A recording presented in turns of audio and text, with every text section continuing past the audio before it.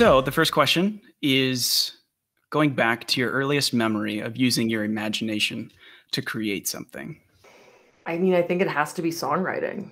Like my earliest memories, I think, of creating something from nothing were like imagining drums using like my tongue and my teeth. It's like a little 5-year-old to try and create like a click track without really knowing what that was. Hmm. And imagining song structures as I'd only sort of heard from what my parents were listening to. Mm-hmm. And I think that for me unlocked obviously a whole lifetime of like creativity and songwriting, but Mm-hmm. that first, like being 5 or 6 years old, and I remember looking in the mirror of my kindergarten or first grade, some like a little kid school, and just like really imagining a song and like looking myself in the eye in the mirror, and being like, whoa, like what's happening in my brain? I can hear like guitars and I can hear drums, and feeling like this is a drug for a 5-year-old. This is so cool. This feels Yeah. crazy. Like it was very easy to hear those instruments Mhm. played out. Once it started, it was like, this is the best escape. I would daydream all the time because I was always just hearing songs. It's the way that I explain it to people is that like, if I can write, I'm always ready to write. I've never had like, I've never really had writer's block. I've just been distracted. But if I'm ever quiet enough, if I'm ever in the car and I turn off the radio, I know a song will come because it's there. It doesn't mean it's a good song. It really doesn't. Most of the time it's not. But like it just means that it's always available. And I think the first time that I realized that I could start hearing it was just bananas. And now I'm more used to it. And it's something that I've harnessed as a songwriter, and it's become sort of woven into my everyday. But the first time when you're so little and you kind of think everyone else can hear it too, and then you're like, no, this is a private song for me. Yeah. What were your earliest instruments? I I played the flute in like fourth grade for a year. That was it. And then from that point, because I gave it up, my mom was like, okay, you're not that serious about music for a while. Like, we're not going to get you another instrument. My dad is an Episcopal priest. And so that, which is a really honorable profession, but it's not a lucrative profession necessarily. And so it wasn't like we can just go buy Grace a cello.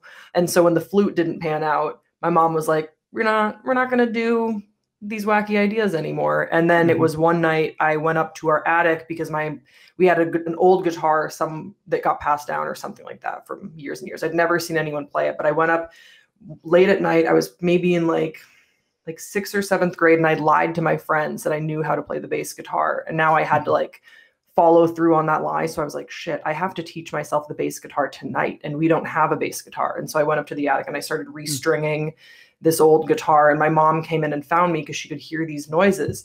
And finally, I just remember her being like, okay, all right, you clearly like, you want to play an instrument, like it's time to do this. And so I think I started with like bass guitar lessons, and then that actually created a really good foundation of knowing like your root and your fifth and the third, and like that really helped with understanding the foundation of music. And then I started teaching myself guitar from there, and like teaching myself piano, just any instruments that were like around at school or at home. I just like sort of was absorbing them. Again, I'm not great at any instrument, but I love all of them.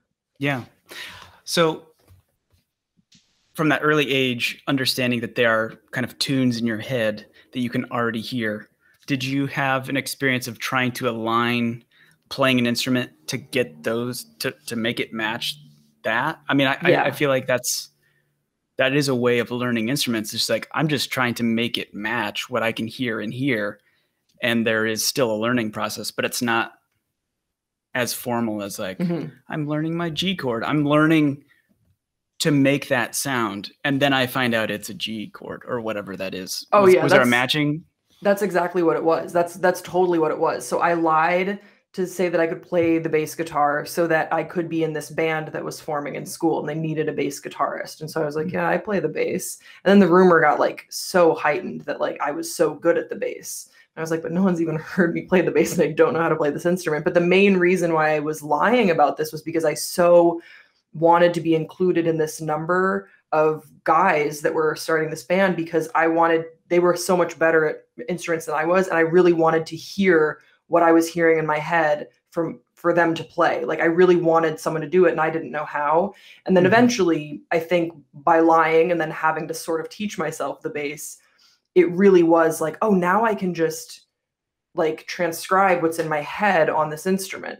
It was totally just a way of translating what was going on in my brain to hear it. And I, again, like, even if it was just a chord and I was hearing something more intricate in my brain, at least I had that like chord to like sing over, and layering different things, like experimenting with GarageBand. And so I would play the one chord and I didn't really know how to play in time or anything like that. But then I knew that sounded right. And I could kind of figure out, fret by fret, the other parts that I was hearing, and seeing it all come together was again, like a drug. Like if the first time was like when I'm 5 and I can hear it and I'm tapping in, then discovering that I could hear it again and I could really like actually put it into a computer and a device and I could hear it whenever I wanted. I would stay up late listening to my own like shitty demos being like, this is amazing. Yeah. To be so in tune with like, oh, this is worth getting out at a young age. I think it's such an interesting journey to know where you want to get to, and to just be like, I got to figure out ways of chipping away at that. Yeah. You just have to just take the first step. It's almost like ripping off a Band-Aid, I think, of like, it's not going to sound exactly like what you imagine in your brain, but it's going to feel so good to get it out there. And I think especially like for me, some of my earliest songwriting was really honest. And I actually really liked that about my songwriting. I kind of actually stopped being so honest for a while because I was struggling with my sexuality. And so the first songs I was writing were so raw that I couldn't help myself almost. It had to be this honest. And then once I started sharing my songs more and more, or I felt more comfortable to share my songs, then I was like, oh, I should probably protect myself a little bit because I'm not ready to be this honest. But there's totally this catharsis of just getting it out there, even if it's not, even if it's not perfect, at least like the expression now exists where there was just nothing before. There was just something in my brain that no one could hear, unfortunately. Yeah. It would have been a lot easier. So much easier. Yeah. This is so beautiful. Whatever you just thought was awesome. That's part of why I think getting better at piano was something I've really worked towards the past few years, because I can really play something for someone that even if it's not precise, they can get a notion and we can start talking about the concept. Whereas before I'd just be like, like making these like hums, and they're like, I can't totally help you with whatever you're doing. Yeah. So staying younger a little bit, did anybody in your life model the confidence to put out something that's not fully formed? Did you see that resonated in anybody else around you, or was that something that you feel like was unique to you? I don't think it was unique to me, but I think that it was around the era of like MySpace and Pure Volume, and you were just seeing more artists start using the internet to share their music, like knowing that it wasn't done, but knowing that in order to get to that level, to sort of like ascend to a level where you can work with like a label if you want, but you're working in a studio, like all those resources are only going to come for you if you have already invested in putting yourself out there. So I think that I was seeing that being modeled on the internet, and there were like a few kids at my school that were doing it, but it wasn't really like the cool thing. When I went the high school, where I was, sports were definitely like the cool thing to do. And I also did sports as well, which made me actually a bit shy about revealing too much about my music, because it was very like a High School Musical, Zac Efron type of thing. Like I remember revealing to my team that I was wanting to sing and like write music. And I was so nervous to like talk to them about that. So I think mostly it was just like private internet searches and seeing bands and artists start to sort of like blow up and create these followings online that opened me up to the possibility of like, if you just start sharing things, if your people will find you. It doesn't mean your music's for everybody, but your people can't find you if they don't know that you're out there. Yeah. What was your first experience of seeing maybe somebody else do that and be like, oh, that's so specific. And I relate to that so specifically that it feels almost like they were like, hey, Grace, like, we know this is going to be for you. And you're just like, whoa, it's fun to connect to the thing that the masses connect with, but it's also fun to connect with something that's like, this feels so personal. Yeah, I mean, I feel like I could give a different answer on a different day, sort of like, but the band that's coming to me right now is Tegan and Sarah, because I remember hearing about them was word of mouth. That I didn't learn about them on the radio or like seeing them on like Top 40 or on MTV or something. I heard about them through a friend, and the friend was like sharing their music and like sharing their story. And I can't remember if I was out to this person at the time, but I just remember when she was like, yeah, they're both gay. And I was like, they're gay and they're writing about being gay. Like, you can do that. And I remember like listening to some of their songs that just felt really specific. And it really did feel like sort of stumbling upon like a secret band that was so cool. And yeah, I remember like poring over whatever videos they had on YouTube at the time and watching like any interviews that I could find with them, because I just thought they seemed so comfortable with themselves. And when you're younger, that seems impossible. Like having like a general like sense of confidence and peace in an interview where you can just be composed and you're not always wondering about what other people thought of you. I just so admired that from them. And I remember being like, wow, this is my favorite little secret band. And no one will ever, like, they're writing these songs specifically for me. And that's so nice of them. And they clearly, super nice. And they planted my friend to tell me about them. It's all a big scheme. It's actually all about me. And I'm so thankful for them. Yeah. Okay. So I've in other interviews heard you grew up overseas. Yeah. Your father's a priest. Yeah. He's a priesty priest.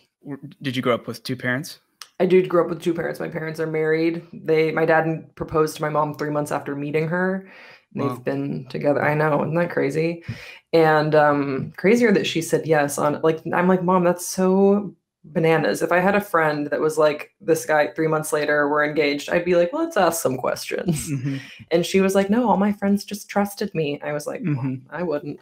Anyway, yeah, they're still together. I love my parents. I think their support at home was really rare, I've actually come to learn. And even though there were still a lot of things that they couldn't protect me from, having the foundation of their support and love, I think has just allowed me to like re-examine old wounds, because I have that foundation and I have that support. And so even though some things are really painful, at least that isn't. Yeah, having a home base to come back to, from which to kind of gather yourself after going out and maybe bumping into something really challenging, to come back, gather yourself again, and then go out again. That's a huge part of growing up. How much do you think your early conceptions of what the world was like, how people acted, was informed by doing it in a specific different country? Like, how much do you feel, because what country specifically was it? It was in Belgium. I grew up in Waterloo, Belgium. Yeah. How much, as you left and maybe reflecting back, what percentage did Belgium like provide this framework from which then like other things were? I mean, honestly, I think it's got to be like 80 or 90%, because where my childhood, where I grew up, that friend group, that like hometown that none of my friends still live in anymore because it's an international community. So everyone is like transient. Like people come in, they leave. Like people, you'd have a best friend for 3 years, their parents a diplomat, they leave to another country that you'll never travel to in your life. You keep in touch, you like root for each other because you went through this crazy experience of growing up at a really small international school in a small Western European country, and you're the only people that understand what that's like. It's really hard to explain. It was such an amazing place to grow up. I'm still best friends, like family levels of best friends. I mean, very much people will, I'm auntie, like to their kids, like very much like close knit, and we'll never live in the same country, you know, because we're all so spread out. And it really formed how I think just like entirely how I approach the world, because I grew up feeling okay with discomfort. Because so at one point in time, there were 50 different nationalities in our graduating class of 63 people. I think that was like in 8th grade. We did like a tally, 9th grade, and your class kind of pretty much stays the same. Like people move in and out, but you're pretty much, it's around a robust number of nationalities are represented. So there's no predominant culture, you know, and so no one's cool. Like, I mean, there were like cool kids, but and obviously we did go through the UGG phase, like every school had to. Everyone had UGGs at some point in time. But like aside from like weird, quirky things like that, it wasn't that like the Americans are cool and like the Belgians are this or the Swedes are this or whatever. It was this huge mix of kids just figuring out who they are, like your most volatile years, your teenage years, in this ecosystem of cultures and nationalities. And I think that growing up feeling okay with being uncomfortable and just feeling like you don't need to have all the answers and someone can be culturally different from you, and that's amazing. And it's not like remote, like that threat was never like presented. Totally informed how I see the world. And I think also, I mean, it led to a lot of culture shock. I thought that because I was considered in my class like a more American of the kids, because both my parents are American. So I was like, yeah, Grace is American. I was like telling all my friends, I was like, yeah, like when I go to the US for university, like that's when I'll fit in. Like I'm really going to hit my stride then. And I was like violently depressed when I moved to the US. I thought that this was like my people and like, this is where I'm going to fit in. But the reason why I felt weird was normal teenage reasons. And then coming to the US for university, I had a really bad culture shock, and I've adjusted and whatever now, of course. But that's, I think, part of why I like really cling to those friendships and those relationships. And I'm always going to be pulling inspiration from my time growing up in Belgium, because it's transformative and there's nothing like it. Like if I meet another international kid, I can connect with them in 30 seconds than someone who lives in my same neighborhood right now. Like I get it. I really get it. So it totally it's totally how I operate. Like I don't know any other way of being. Thank God for Belgium. I love Belgium. The international school that you went to, was it pluralistic in terms of how it held everybody?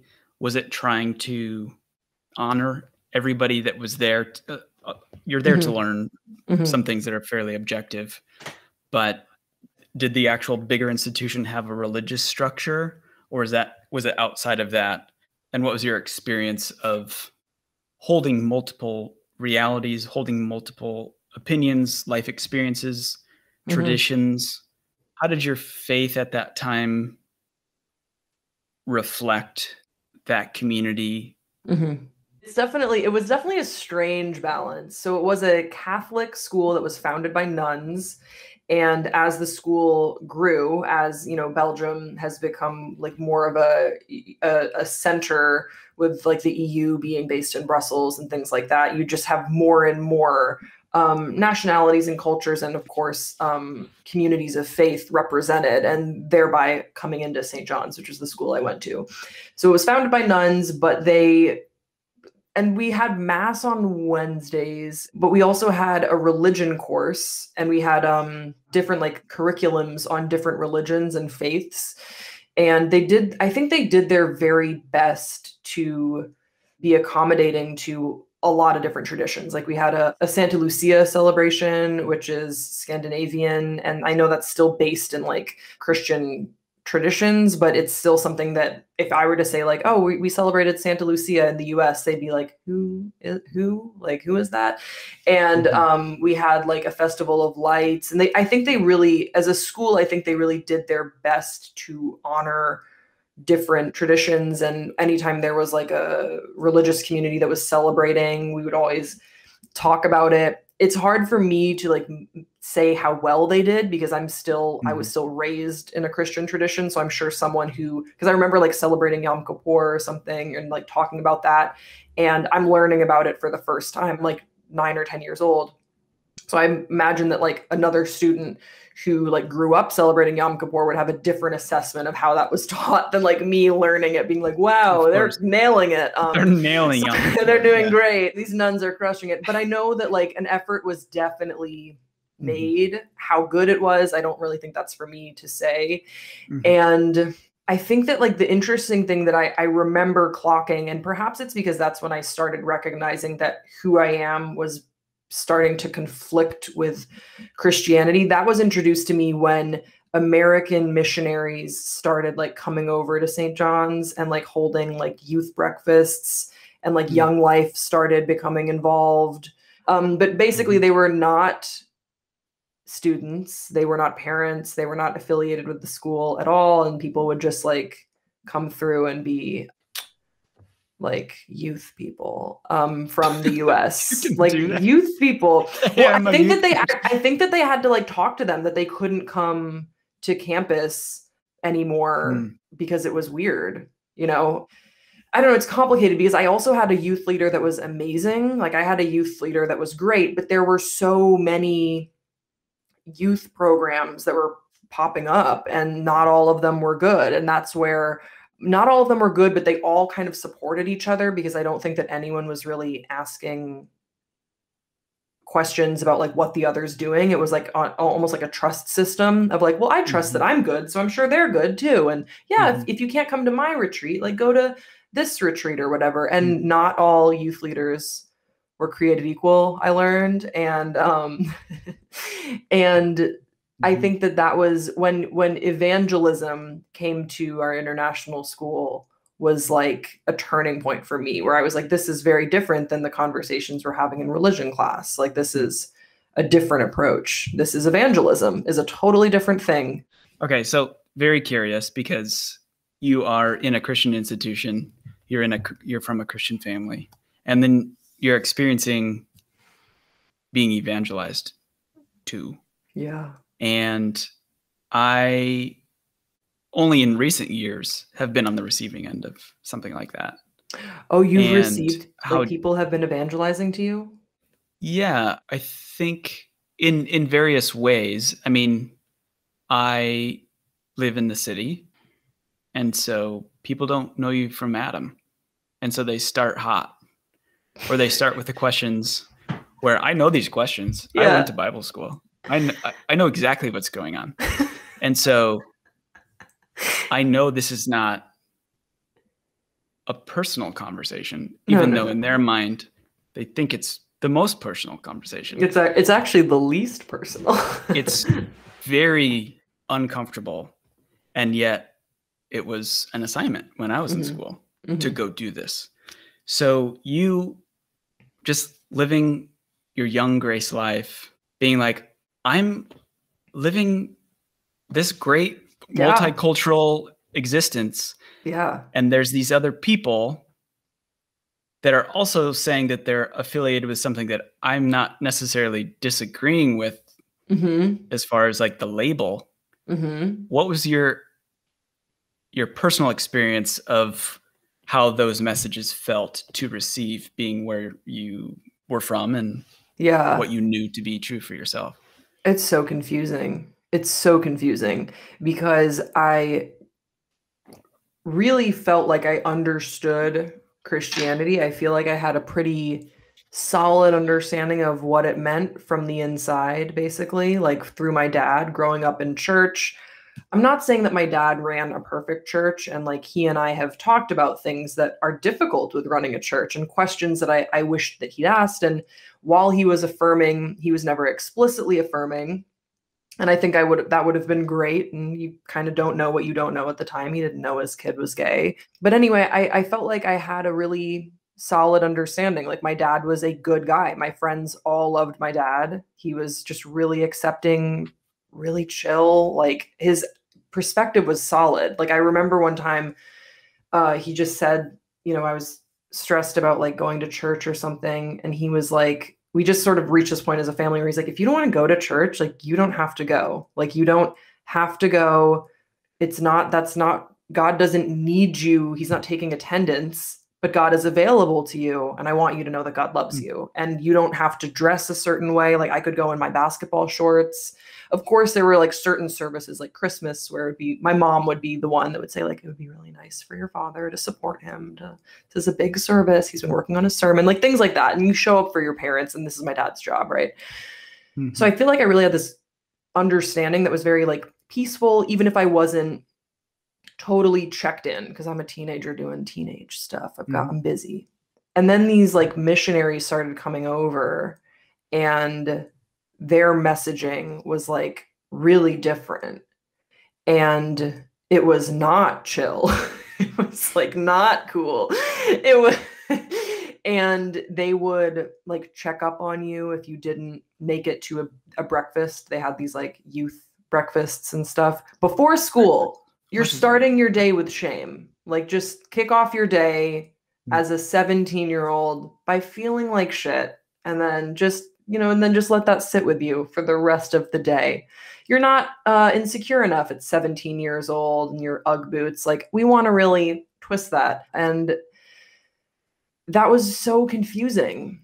I would see that they were like cool with my dad. They'd like, when the parents would come around and like the youth leaders would be around, they'd all be kind of like, I don't know, like dabbing each other up over whatever parents do, like just like shaking hands. And they all think that they're like on the same team. I think a lot of those Christian leaders, and I think this is true, not just in a really small sort of circle, like an international community in Belgium. I think wherever you go, faith communities, when they start sort of congregating with each other, you all like assume you're cool and like you're all on the same page. And so I would see this, and it would be so confusing because I'm like, my dad has never evangelized to me before.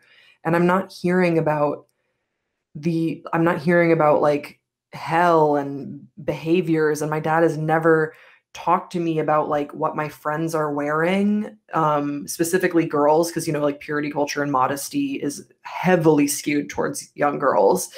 And so it was just so confusing and really difficult to reconcile. And then also to the credit of like the Young Lifey people, they really honed in on like the cool kids at school, like the kids that were just popular. And so then it became like a social thing too. Like you see these kids that are like literally getting voted prom queen going to the youth breakfast. Like, well, maybe, I don't know if I want to be prom queen, but I don't want to not. Like I want to be in with whatever they're talking about. And then you sit there and you're like, they're talking about some like intense things, but now I've like took a step too far, because if I stop going, they'll ask me about it. So I was in Young Life in high school. Oh. And so I get but in the States, in Central Illinois, and I get that. It's like, oh, whoa, like you latch onto the coolest. And this was never in my understanding on paper, but it was the cool youth group. It was like the social club. Yeah. And at camp, there was a smoker's pit. So you could also smoke. Oh, that's how they get you. But then there's a 15-person hot tub, and it's a super horny experience. But like, we got to go to chapel. But don't address it.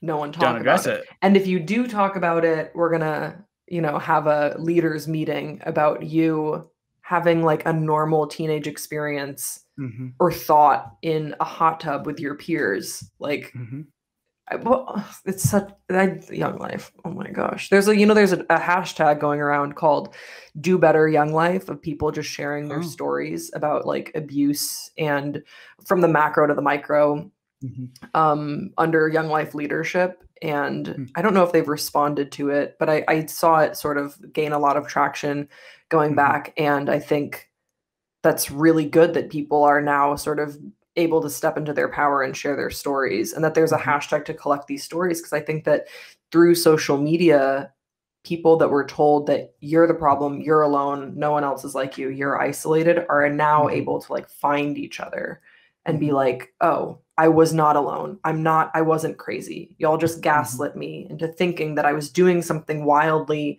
inappropriate, or thinking something wildly inappropriate that is actually totally normal. And I don't need to carry this shame that you put on me. It never belonged to me. This is your deal.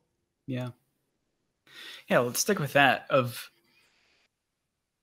normal growing up, normal development of a human being.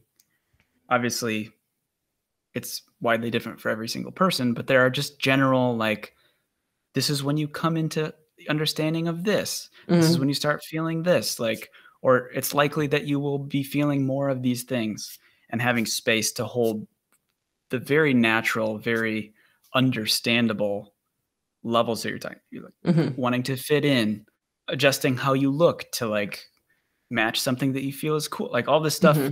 Only much later, in my experience, realize, like you're saying, is very normal, but within the narrow confines of a Christian experience, come to find that so much later, or like you're set up as an exception to what is normal. You need to be an exception. That's the most important thing. Like that, almost like going through puberty is a non-Christian experience. Yeah, it's like, And that's so it's when the like, temptation sets in from the outside world, and it's like, is that what that is? It's not temptation, it's growth. It's literally you're growing up. it's And then they literally tell you hormones. it's literally new hormones entering your body. And they tell you that the natural sort of effect of these hormones, and of also just, maturing with age and your interests, and kind of figuring out like who you are, like testing different things out, that is unhealthy. And in so doing, I think you really stunt the natural, I guess, path of a lot of kids. It's why there's this term in the queer community that's called like second puberty. And I 1,000% like it hit for me, which is that you don't go through, if you're queer, you most of the time, although there are exceptions, don't go through puberty as yourself. Like I went through puberty again, like Ugg boots, skinny jeans, high femme. I mean, not high femme. I don't think anyone would say it was high femme, but like very feminine, long hair, like makeup, really trying to fit in. I put on like nails for prom, all this stuff. And that was fully method acting. Like I knew the whole time, just was fraudulent. Like I'm happy that some people were convinced, but that person never existed. I mean, I'm not happy that some people were convinced, but at the time that was like my coping mechanism. So I was very happy that people were buying it, even though like I knew that this was totally a lie. So then when you become more comfortable with yourself, when you get older, you go through like second puberty, where you get to actually like kind of express yourself how you would have wanted to when you were a teenager. And that definitely happened to me around like 25 or 26, when I started being honest with myself and with other people. I was like, okay, I want to like shave the back of my head. I want every tattoo, and I need them now. And I need like all the sort of like angst that I really was never able to express in a healthy way as an actual teenager. It just sort of was like put on pause until I felt safe enough to do so in my 20s.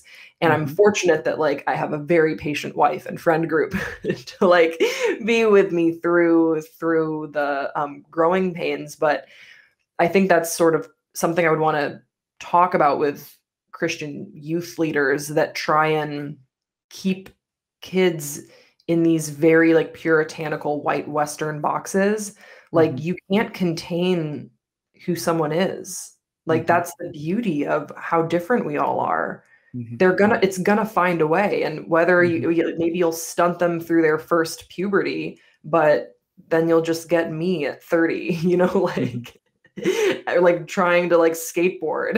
Mhm. Like I'm gonna do it. It's gonna happen because Mhm. humans are so resilient, and we are Mhm. really just, I think there's this sort of this sense of divine in all of us that will find a way.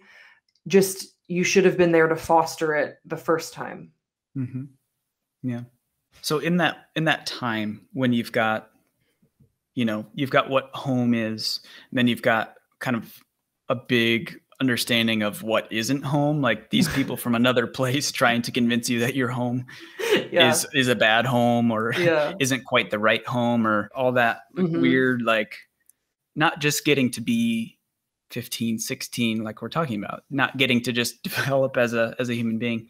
What avenues, expressions of either activity or creative things were grounding to you, helped you come back to like, oh, this is like who Grace is. This is what Grace wants to Hmm. do. Like these things where it's like, okay, like at least this is here, close to my heart, close to Hmm. my chest. Like this feels grounding and like reassuring. Songwriting, like Mm. that to me is such a blessing in my life. And again, not to say that every song is like this amazing song, but the fact that I could process things privately, but honestly to myself through songwriting was game changing. I couldn't talk about certain things. I wasn't ready to, but there's this strange property of a song that it just sort of flows out. There's no editing. So if I would do like a journal entry, sometimes I would try and keep a diary.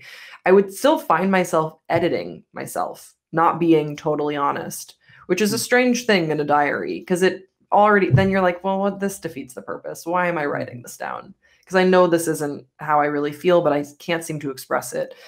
With songwriting, even though down the line when I would record it, I might edit myself, change a pronoun so that people wouldn't know it was about a girl, something like that.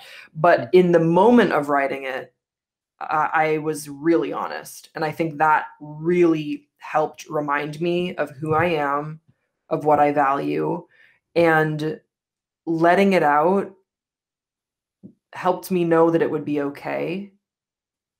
Mm. I don't know why. I really don't know why, because sometimes it would be really sad.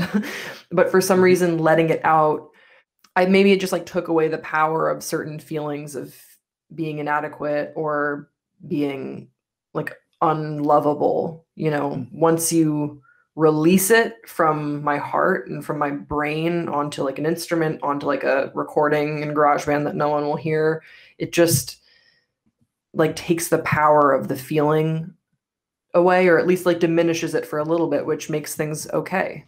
Mhm. Yeah. Yeah, that level of like giving oxygen to something so that it fills a bigger space and thus Hmm. isn't so concentrated and like piercing. I think that Yeah, no, that's that's so that's totally interesting. it. Yeah. And I think it's interesting that you mentioned writing because I've written for many, many, many, many years. It's like one of the things you're supposed to do as like a young Yeah. person and then like a young Christian person. It's like, hey, journal. Yeah. There's always this idea, and I don't know. I think it's just the nature of how I learned about what is mine, which is very little. Like very little is private. Thus, like writing, there was always an audience. There's at least Mm. God there that's kind of Mhm. looking over my shoulder. And because my view of God was Mhm. so synonymous with the harsh critic, Mhm. then like, yeah, I was like writing just in case somebody found this journal. Yeah. And Yeah, so that's like that, that's totally, yeah, I totally get that. it's not a freeing feeling. It's like it's a discipline then. You're doing it because it's the good thing to do, or it's Mhm. the thing that, if anybody asks you, like, yeah, I'm doing the right things here. But it's Mhm. it lacks catharsis in so many ways for me. Until I found a creative avenue just recently in drawing, and I was just like, oh my gosh, like I'm saying everything I wanted to say in drawing that I wanted, Mm. that I couldn't even use words to say what I like. That's the most explicit thing you can It's very clear that that word means that. But Yeah. like finally drawing a line said the thing that I was actually feeling, and that was for me. So I'm interested in maybe some other things that you tried where it also it maybe felt similarly in terms of this isn't totally for me, so I keep coming back to songwriting. Were there other things that you dabbled in where it was like, you know what, this doesn't feel like it's as for me as writing a song is for me? Yeah. I think I tried stand-up comedy, and I did stand up for, I mean, it was the reason why I moved to LA. I was like convinced that I was going to be a stand-up comedian. Hmm. And I think that's because mercifully, many people who go through things that are traumatic or painful develop a sense of humor, which I think is kind of a beautiful consequence to having to go through hard things. Mm-hmm. And that was true in my case. And I started just sort of like telling jokes and stories about my life and things that I was going through. And then I, started going to open mics, and I was like, I could really do this. And the stakes were never that high. Like I was like, I could do that. Like, why not? I was never that scared of stand up. Of course, I get nervous before I would go on stage, but like I would figure out my sets, on the way to the mic. Moved out to LA, and it just felt very safe. And I met some people that were on fire for stand-up. I had a roommate for a time who's like just so passionate about comedy and just fills up journals with jokes and just always is plugging away at the craft. He'd be out at mics until like 3 or 4 a.m. He just pours everything into his work. And I never felt like doing that. I was like, I'll do the bare minimum, and I could get decent laughs, and I could get like booked on shows, but it just never really like scared me or made me feel vulnerable. And the other thing about it too was I started realizing as I got more comfortable with myself, as I was approaching second puberty, basically, that I was just making jokes to deflect from dealing with things I needed to deal with. And so I was always making like gay jokes. I was making like trans jokes about gender. Like it was all the stuff that I was joking about were the things that I needed to work through. And I think once I started getting more comfortable with myself, when I really sort of felt like I'd landed in LA, I got more curious about the root of what I was joking about.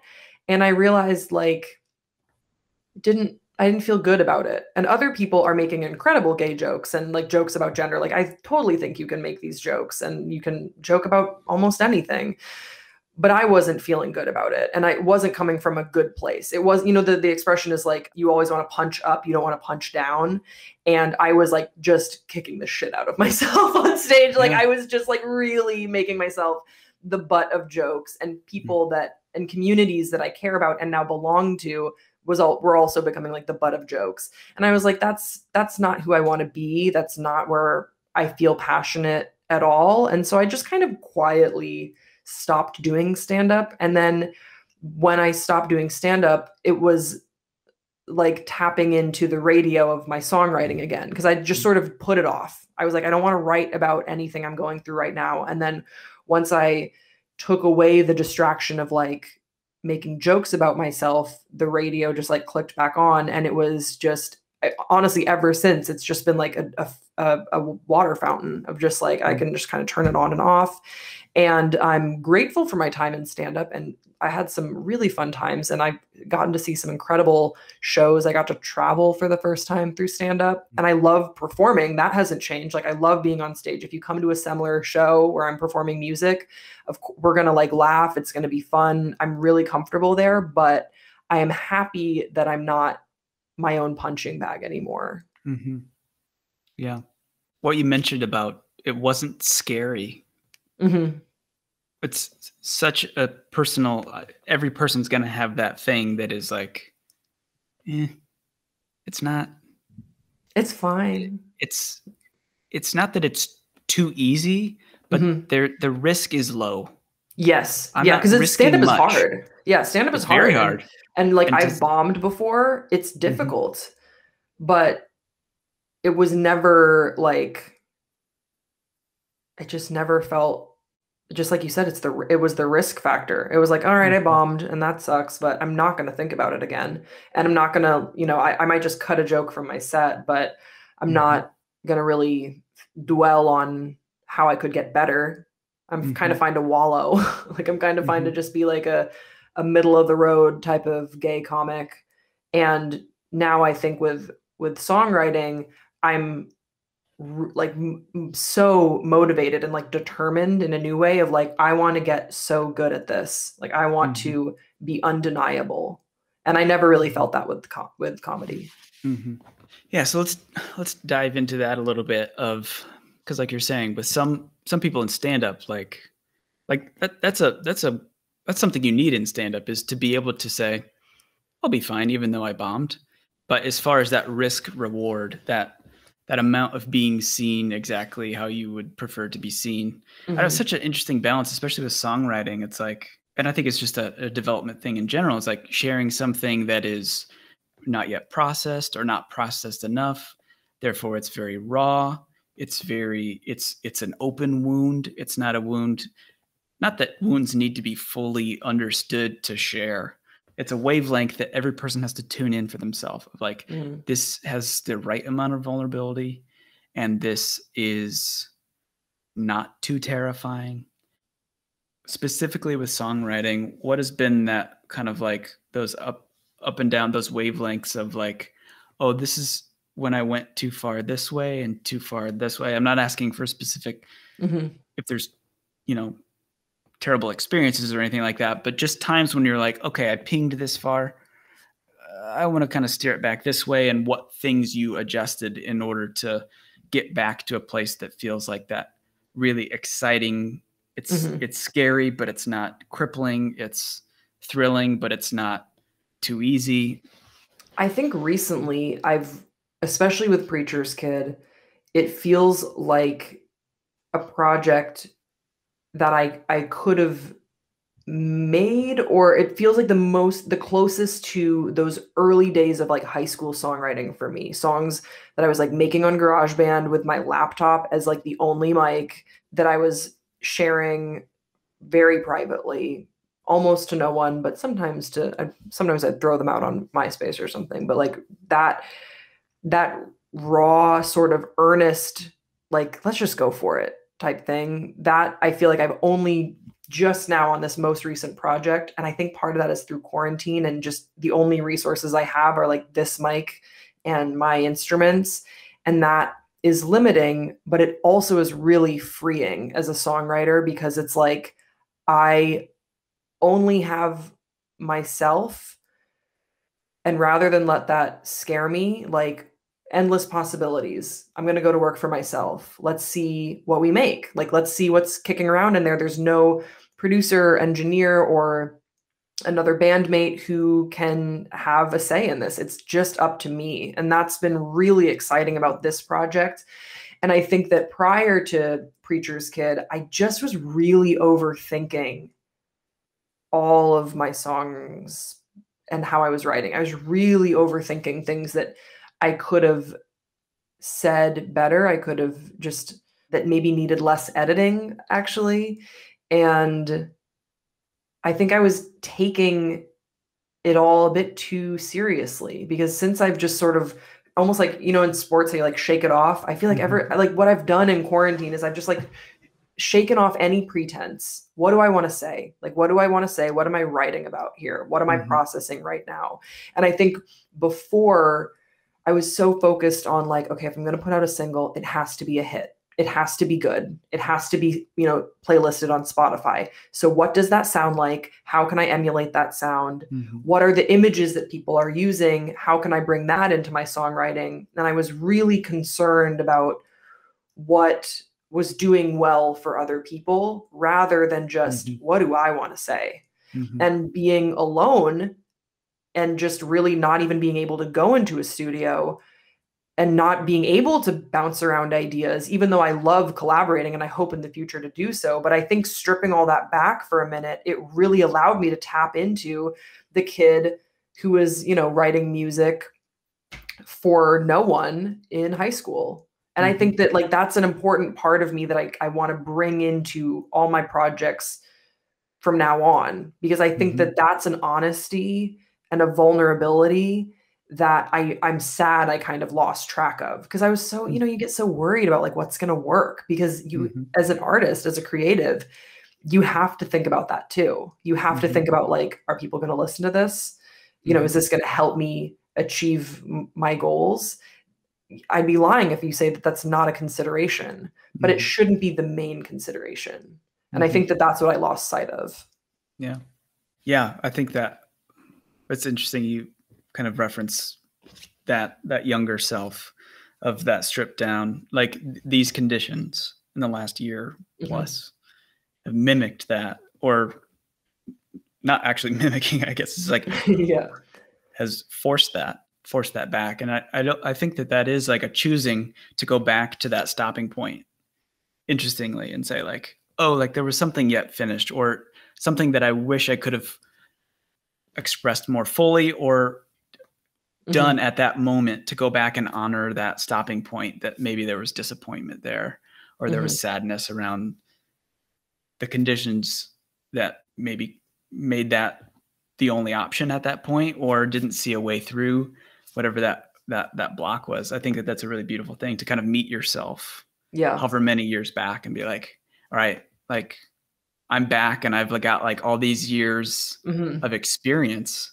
Like, let's do this like together. I think meeting that younger self is really beautiful. It's kind of like I can play guitar better now. So like whatever you were working on, let's kind of revisit that stuff. Yeah. And I think just there's those first songs that I was writing were so specific. Like I was throwing out like names of people and stuff. And I don't think I've named anyone on Preacher's Kid, but I like really love that specificity in my writing. And it's something that I think I had sort of lost, because I was trying to write for a broader audience. You know, I wanted people to find my music and to relate to it. And what I found when I put out Jesus from Texas on SoundCloud, just initially, just to kind of get it out there, I didn't know it was going to be like on an EP or anything, was that the most specific verse, the one where I'm not saying the person's name, but if you know me, you know exactly who I'm talking about, was the song that people seem to relate to. And I was like, and it was a good reminder to me of like, yeah, because that's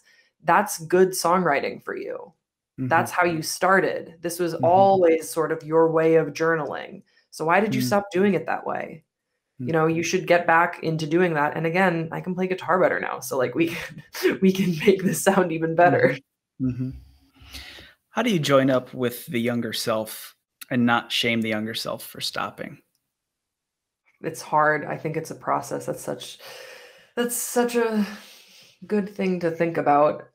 I think it does take time, unfortunately, which especially if you are the younger self listening, that probably sucks to hear, but I think it takes time and practice.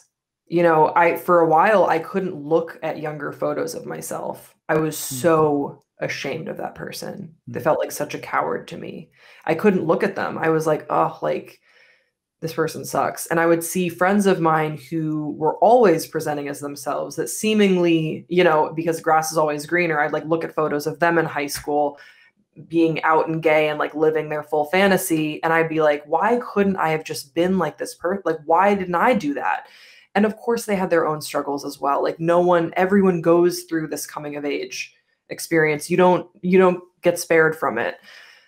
But I think through time and just recognizing that if it wasn't for that kid taking the first step, just absolutely in the dark, I wouldn't be here, you know, and that they were doing everything that they could to cope. And it's an exercise in patience.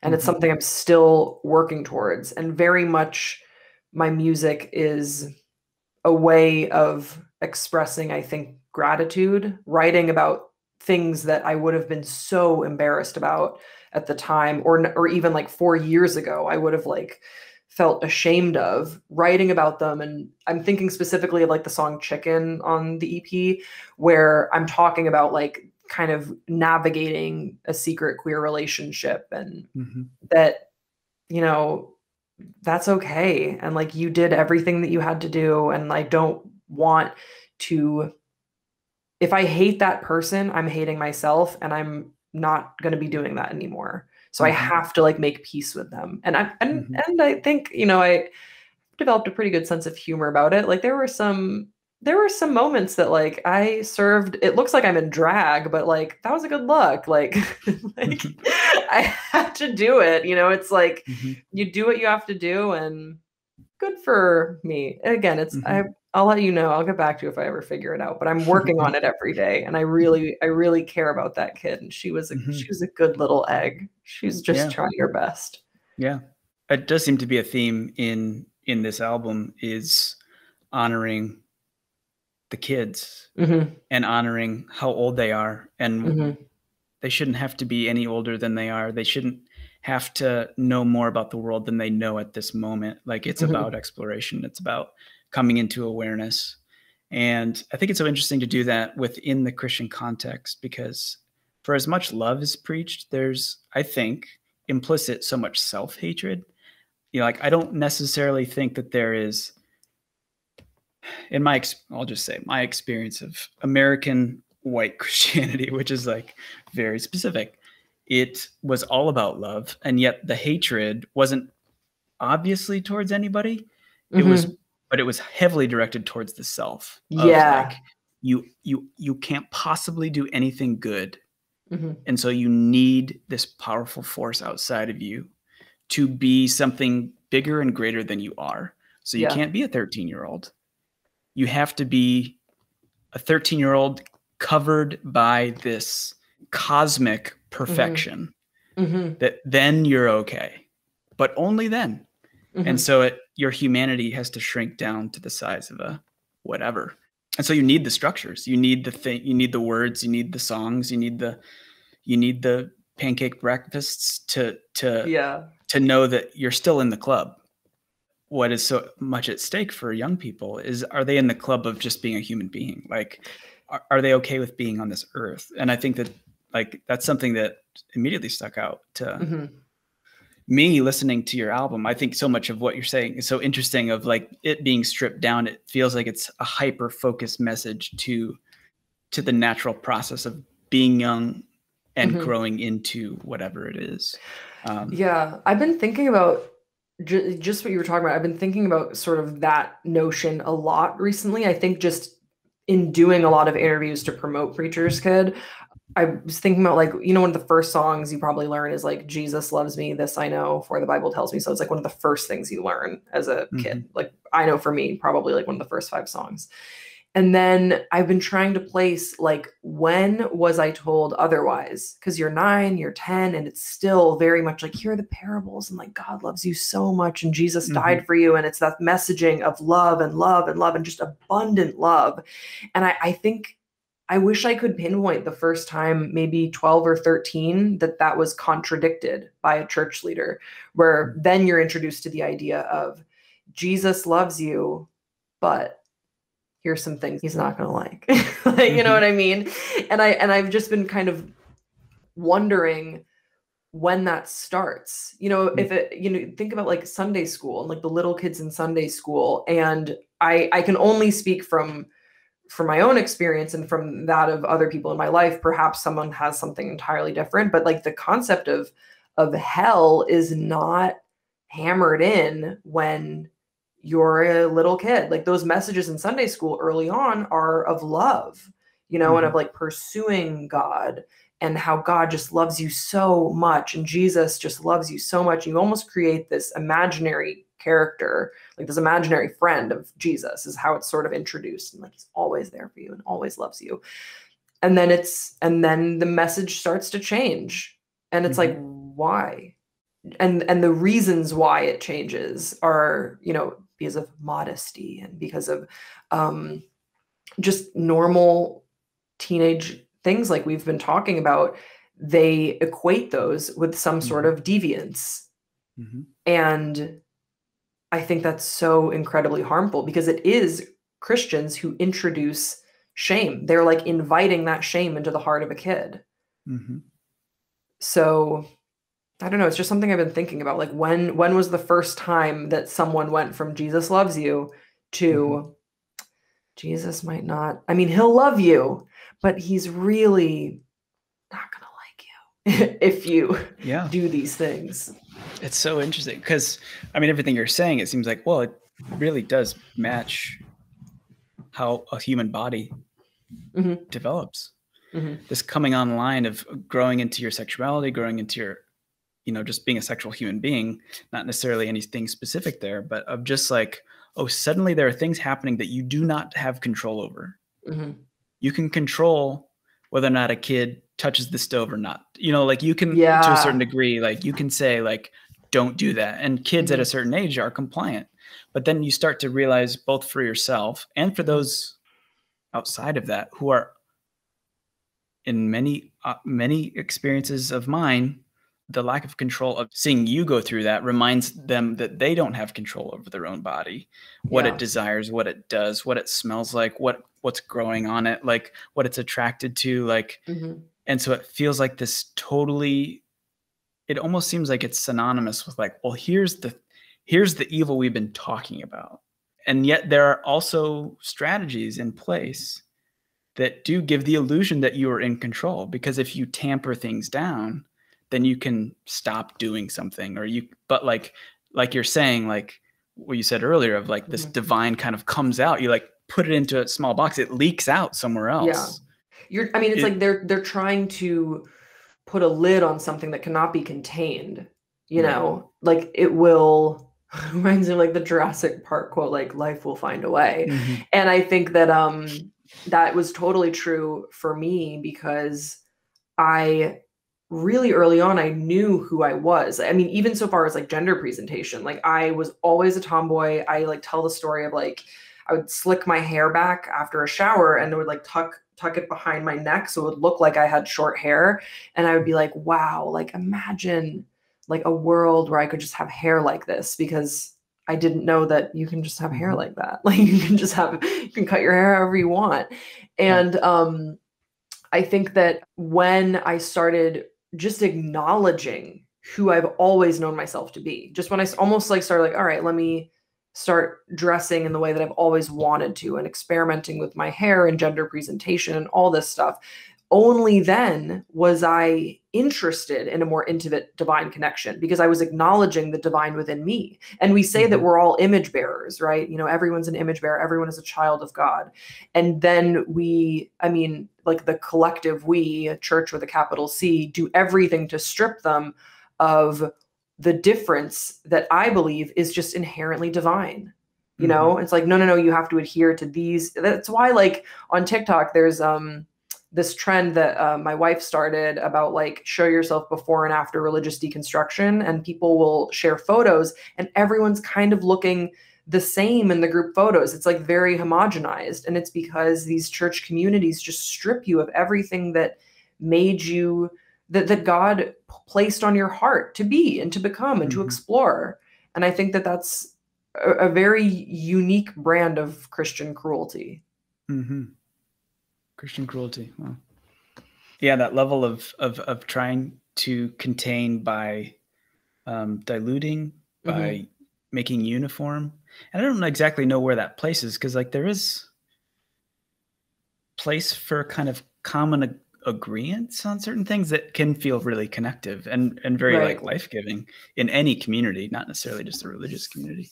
Hmm. And I don't know exactly what those are, other than as I just live my life, I'm like, oh, like a lot of people respond well to being kind. Like it's so It's non-prescriptive, but crazy it's how just that like, works. oh, everybody likes that. So like then the things that need to be nailed down feel like they become fewer and fewer and like they will continue that way in my lifetime of like, all right, like what are the minimum things that I need in order to like remain connected to somebody? I don't know. In my opinion, white Christian evangelicalism in Illinois, central Illinois, was very focused on you not understanding, you suddenly grow into somebody that can make those decisions, that you grow into somebody that gets to choose. So stifling choice, stifling this, like you're saying, individuality of like, Yeah.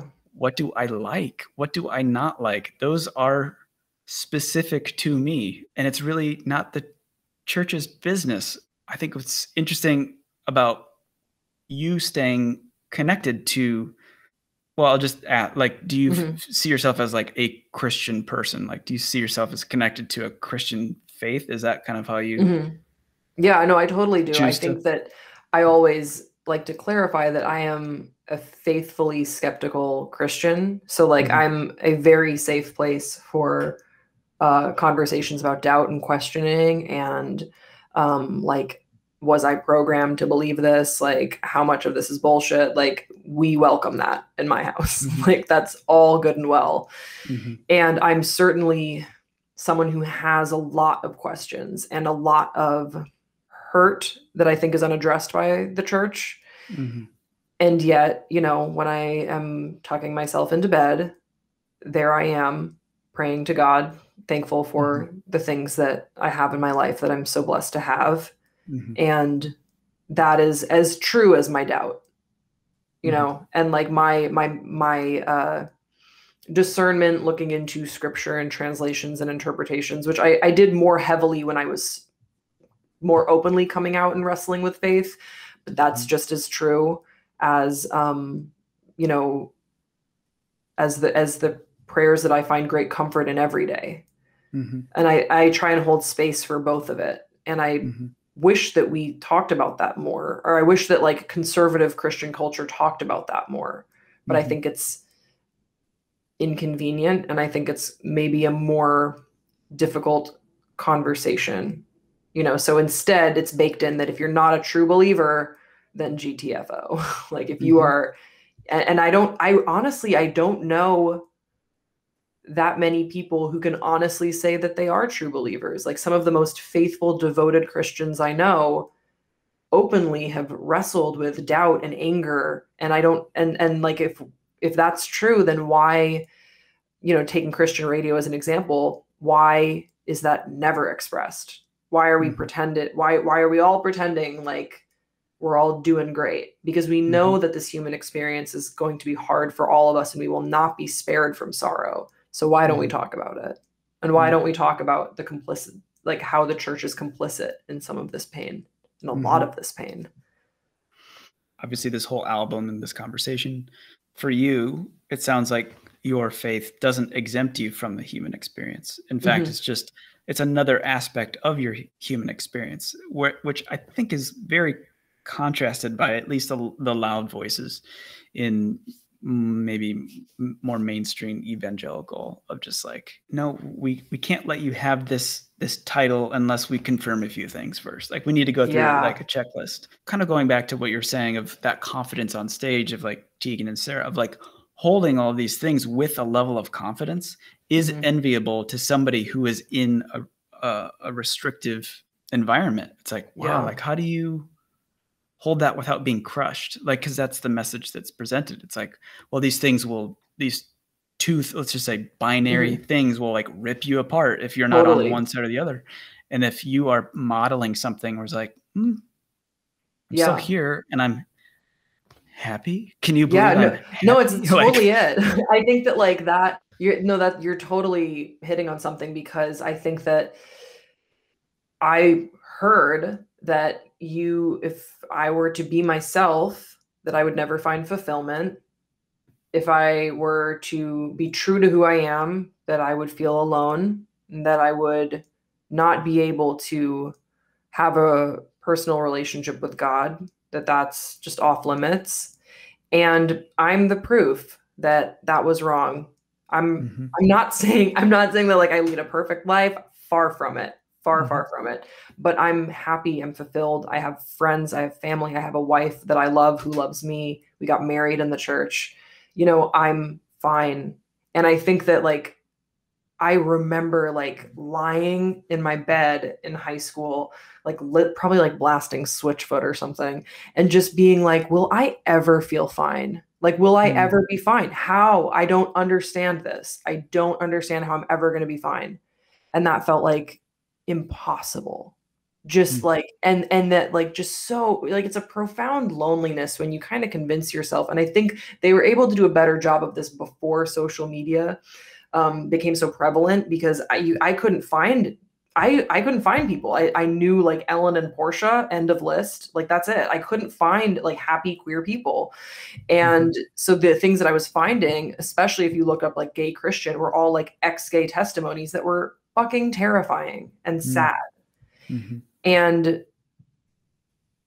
I just remember being like, will I ever feel fine? And I think that that's part of why I'm very humbled and grateful for the visibility that I've been able to receive with this project, because I hope that if there's, you know, a me out there that we're all doing this for, to help our younger selves, that like they would see I'm fine, that there's someone out there that is not perfect, but I'm fine, and you will be fine, you know, and that you will find people who love you, and that love is waiting for you.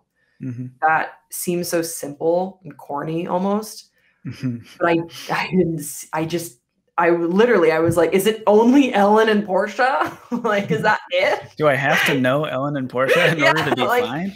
Yeah, exactly. Are Ellen and Portia the only ones? And they're so mega like celebrities at the time too. I remember being like, I don't even relate to this. Like, I don't want a helicopter chasing me down on my wedding day. I just want to have a wife. Yeah. It's funny. Like, I'm not steeped in Christian music anymore. But anyway, when I heard your album, it's about listening to your story and your feeling of your own story. And the truthfulness just felt so fresh, so new. So yeah, I think for me, like, reconnective to like a younger version of myself is like, oh, like I wish somebody this confident that things will unfold. That person wasn't there. You know, that person wasn't there to be confident when I wasn't confident. Like you're saying, like, yeah, will I ever be fine? Like, how great would it have been to somebody be like, you're going to be fine. No. And It'll be hard. It will be hard, but you'll be fine. Like, I mean, that would have, and not to downplay it, but to have gone before and been like, I know it's hard.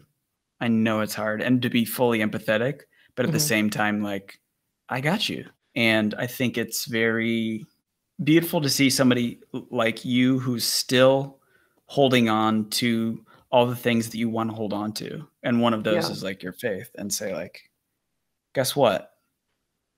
Like, I'm not throwing out the things that I love. Like, I get to carry all these things because it's mine to choose, you know? Yeah.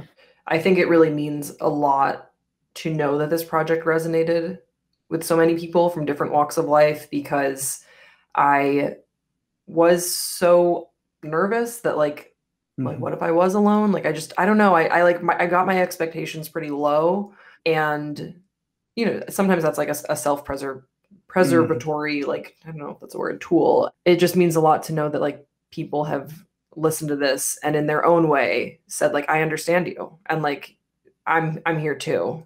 That there's more of us has been so heartbreaking and encouraging.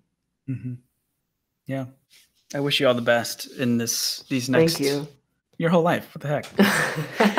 I wish you the best with the next 2 months. The next 2 months. After that, I'm really hoping you fail. You get 2 months of success and then you're out of there, and then it's someone else. Thank you so much for being willing to chat. I'm very happy to meet you. And thank you so much for having me. It was nice to meet you, and we'll be in touch when this comes out and stuff. Absolutely. Take care. Bye.